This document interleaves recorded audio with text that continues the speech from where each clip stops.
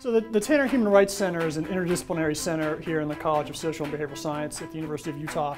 And every year we organize programs on issues related to human rights and conflict resolution. And this year we're doing something a little bit different. Instead of doing a sort of an academic conference, we're bringing some artists to campus to talk about their work on human rights, especially issues related to women's rights.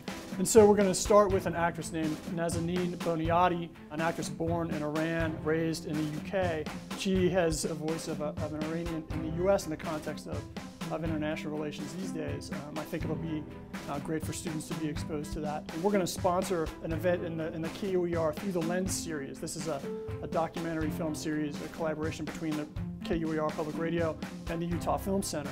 And they're going to bring Alice Walker to the Rose Wagner Performing Arts Center for a screening of a film called Alice Walker, Beauty and Truth. Alice Walker, Beauty and Truth follows her life as an artist and as a human rights advocate. And she's done a tremendous amount of work in this area over decades, working on women's rights issues, working on civil rights in the US context, the rights of Palestinians. And lately she's gotten involved in issues of climate change and environmental justice. So just a tremendous body of work, and in the film you see how that work is integrated with her life in general and her life as an artist. And then the next day on campus at the S.J. Quinney College of Law in the Moot Courtroom, we will be screening another film by Pratibha Parmar called Warrior Marks, which is an examination of female genital mutilation.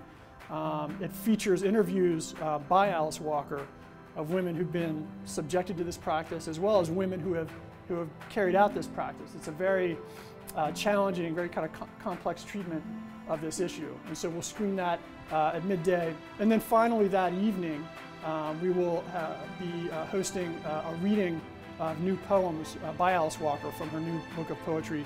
That'll be in the Rice-Eccles Stadium Tower.